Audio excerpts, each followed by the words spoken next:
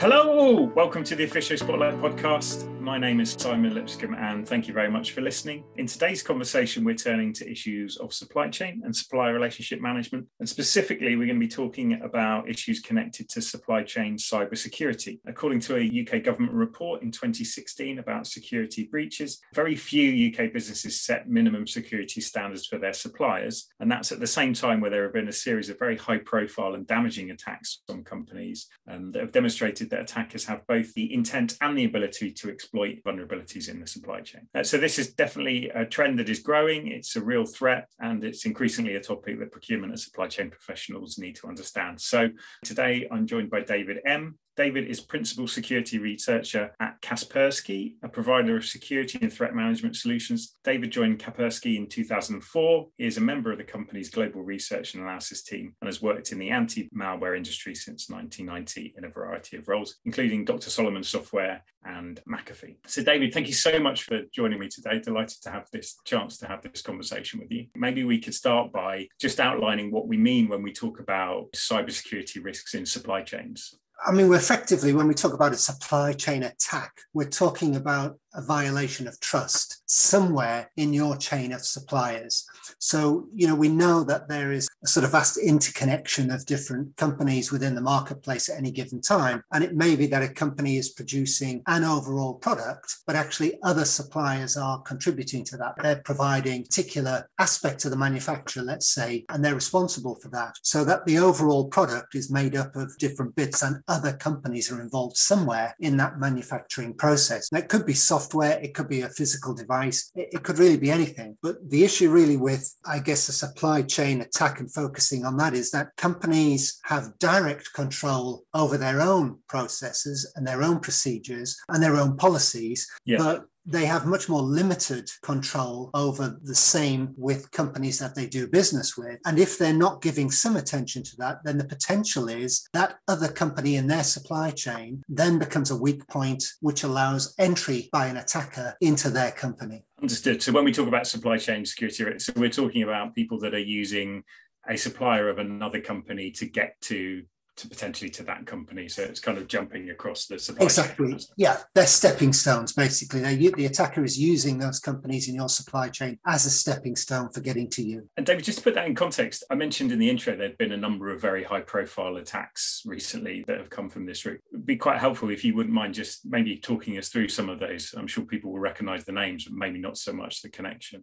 There have been some quite high-profile ones over the last few years, actually. One that people, I think, might remember very clearly is something called Xpetra or NotPetya, which was back in 2017. And this was basically where the attackers compromised an automatic update system for a particular accounting package called ME-DOT. And they used this to deliver ransomware to all of the customers of that software package. And it ended up with millions in losses because, of course, although that package was used primarily in a particular geographical location, it only required companies to be connected or have a point of contact within that geographical region in order for their networks to be compromised as well. And so some big names, Maersk, for example, a huge shipping giant, estimated that it cost about $250 million. TNT Express estimated the cost at about $300 million to their bottom line. So we're talking here about significant impact in terms of financial cost. I suppose in some ways an obvious question, but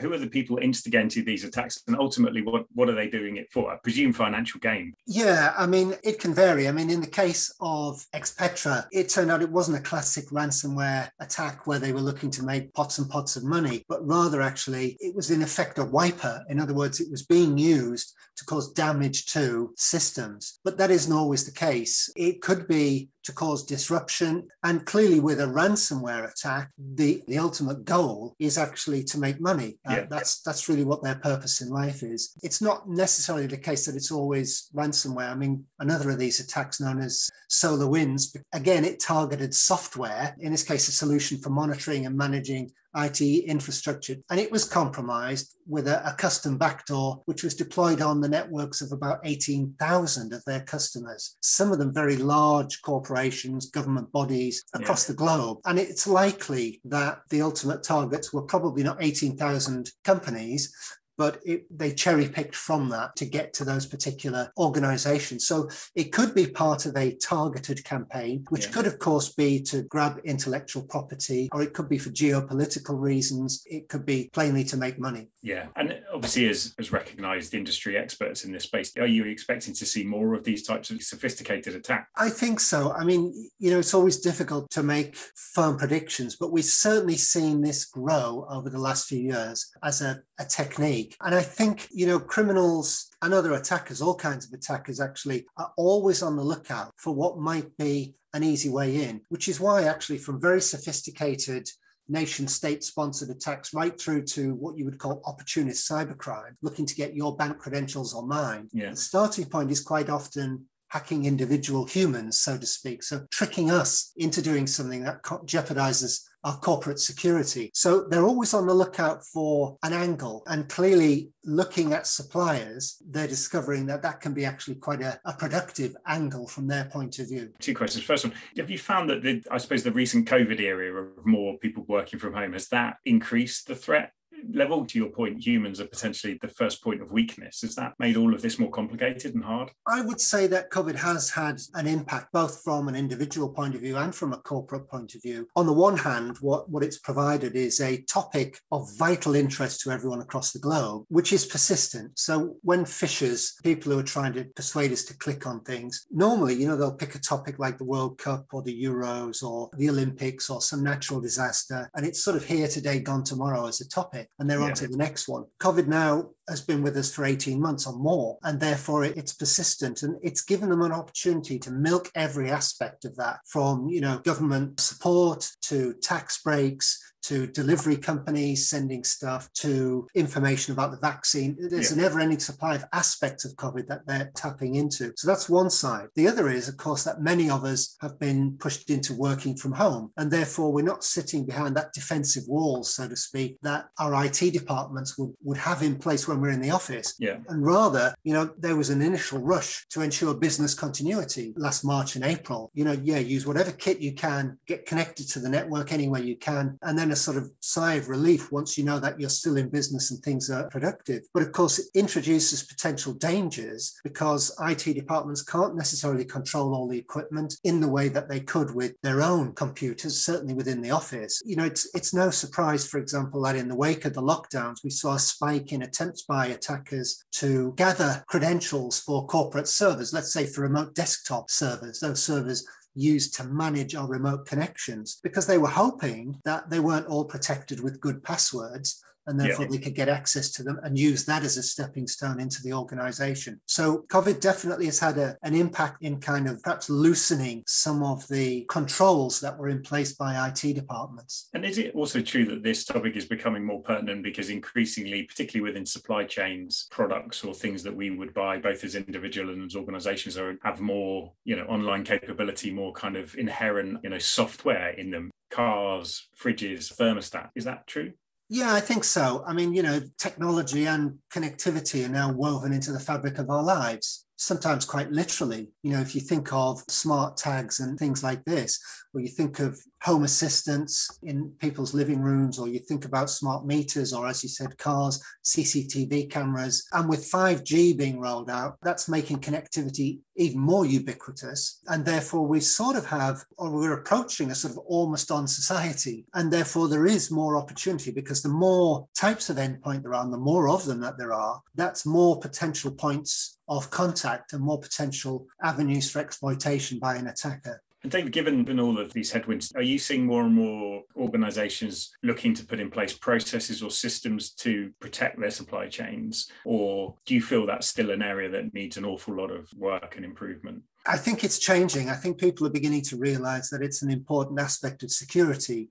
We still hear about attacks, not just supply chain attacks, where you think, well, why wasn't somebody kind of looking at that? Or why weren't they considering this aspect? So we know that in security, generally, things can get overlooked. But I think supply chains is an area of particular concern because it's being exploited more, but also because it's not necessarily obvious in the way that something directly under your control is. At the end of the day, I suppose in our individual lives. If we employ a nanny or we want our kids to go to a nursery or something like that, we tend to do our research and check them out and make sure that we're comfortable with them. But it's not always apparent if you're doing business with somebody that you need to do that. I mean, clearly you're looking maybe at their financial credibility and other things like that. But of course, not necessarily thinking of it in terms of the points of connection you've got technologically. And as I say, it could be anything from somebody who is providing, let's say, a custom script on your website to collect payment information.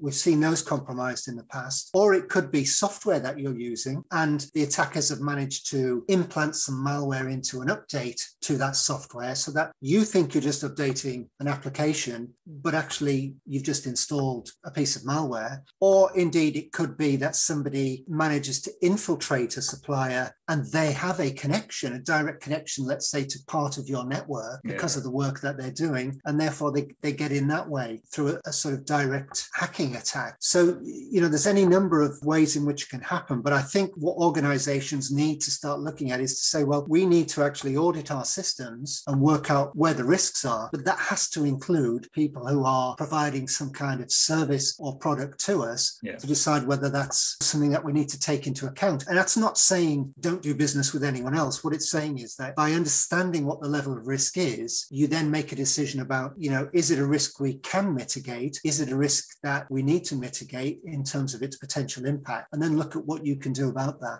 When you look at your own risk assessment, you look at what have we got, what's been held on it, who has access to it, how might a third party, an attacker, get access to something, what might the long-term impact of that be, and so on. It's just a question of saying, well, what suppliers do we have? What needs to be protected? What is the risk? What is the point of connection? Where does the risk occur? And evaluate what their security posture is. I guess two sides to this, Simon, in the sense that as maybe a large organization, I maybe want to check my supplier's security, but equally, if I'm a smaller company looking to be part of somebody else's supply chain, I need to be thinking about my own processes in order to be able to reassure a potential customer that actually we're a safe pair of hands to do business with. For a small or medium-sized organization where maybe they don't have in-house experts, they don't have maybe years of experience dealing with IT and with security, they may kind of wonder, well, where do we go? And one great first point of contact for an organization in that position is the government's Cyber Essentials scheme,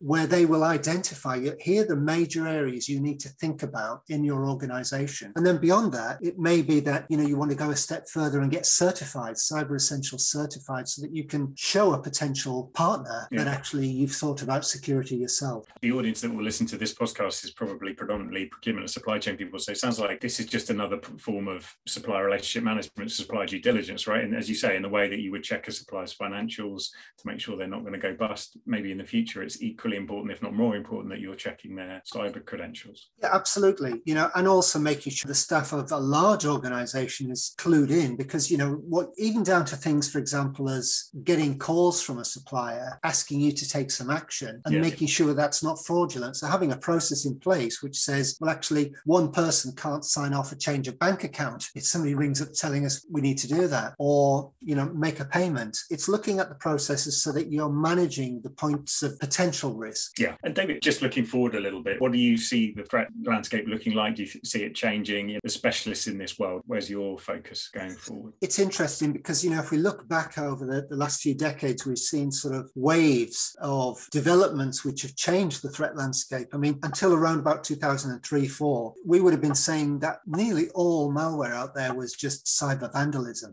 That it's not damaging, because it could be. There was no kind of financial payoff because, let's face it, we weren't using the web to conduct transactions and move money around. They were the shop front for showing people our wares. Within a few years of that, it changed to being nearly all financial cybercrime. And then we got another wave with mobile computing, when the business environment changed and we weren't any longer just sitting in an office with a work computer, but, we could be anywhere at any time doing business. And I think the next wave that we're kind of in the midst of really is the whole Internet of Things change. In other words, where we're seeing computing reduced down to everyday objects that in the past would not have been computer controlled, but they are now. And therefore it sort of expands that circle of potential risk, really. Yeah. David, thank you so much for that conversation. It's been incredibly enlightening, certainly for me, not an area that I knew too much about, but I think that was really helpful. My pleasure, Simon. When we post this podcast, we'll have a link through to your company company's website. I'm not speaking on your behalf, but I'm sure if people have questions, you will be okay for them to contact you. Sure. But as I say, thank you so much for your time. It's really appreciated. Thanks a lot. If you enjoyed this podcast, please click the follow button on your chosen podcast platform. We'd also absolutely love to hear your views. So please do leave us a review on those platforms, or indeed send me a message on LinkedIn. And we'll be back soon for another discussion with senior industry figures.